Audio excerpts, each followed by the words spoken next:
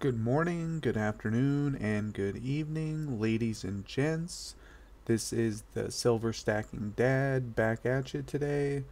We're going over a little bit of new information that has been brought to light today, which is the death of the dollar and the rise of cryptocurrency. So I'm just going to go over a little bit of information. Some of this may be a little older, some within the last 48 hours that's been shed a little light.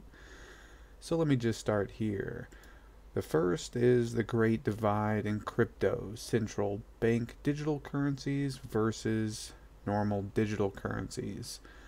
So we see here that there is a competition between the central banks, JP Morgan, etc., versus standard digital currencies like Bitcoin, Ethereum, and Litecoin, Dogecoin, etc., where they don't want you to stick your money in those unregulated, cryptos. So they're going to start rolling out their own here for you.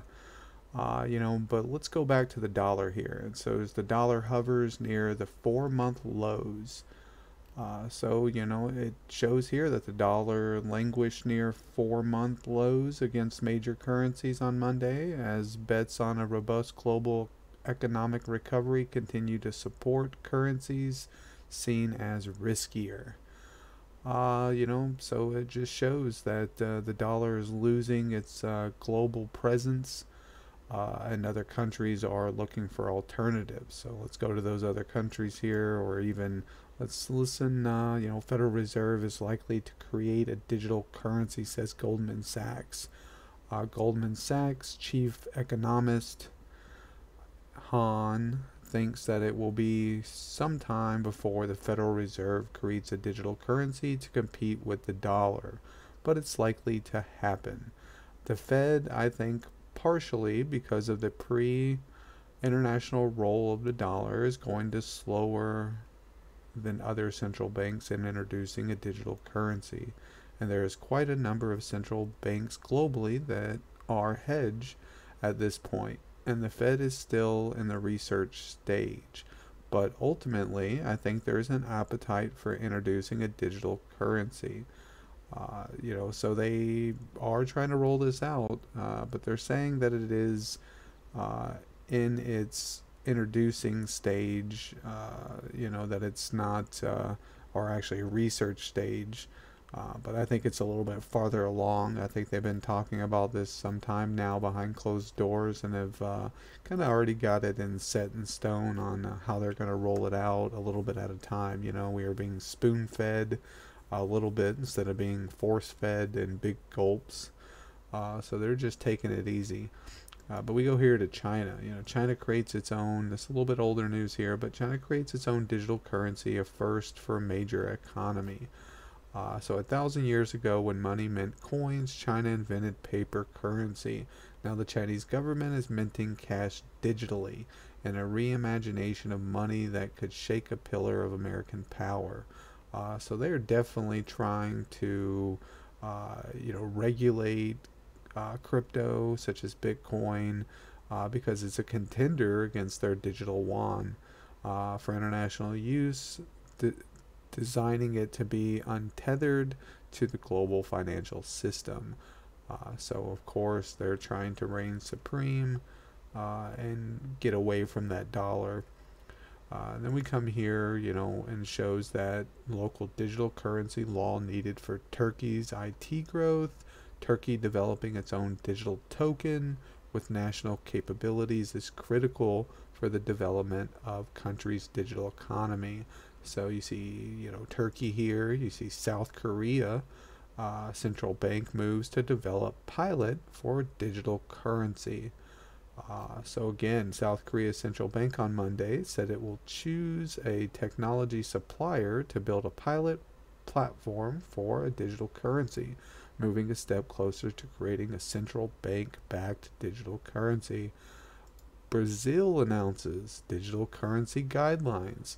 The plans to launch a digital real are part of the central bank's modernization agenda for the country's payments industry.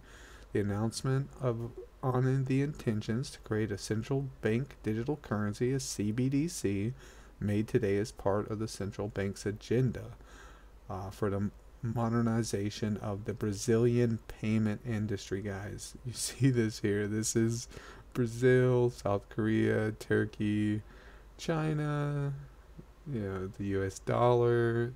This is the death of the fiat currency of paper currency, guys. This is in real time here. This is them pushing and moving closer and closer to that.